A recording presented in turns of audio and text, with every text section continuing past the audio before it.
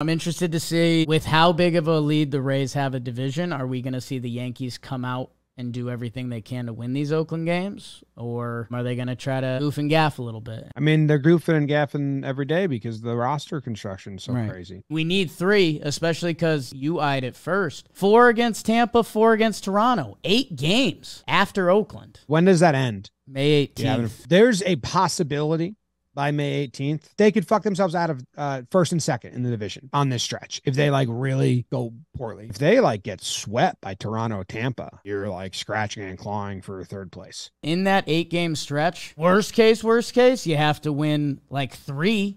And right now against those 2 teams, that's a really tough ask. So I hope you take care of Oakland. 2 compared to 3, I think will be significant. And get a little momentum going because you have to win some games.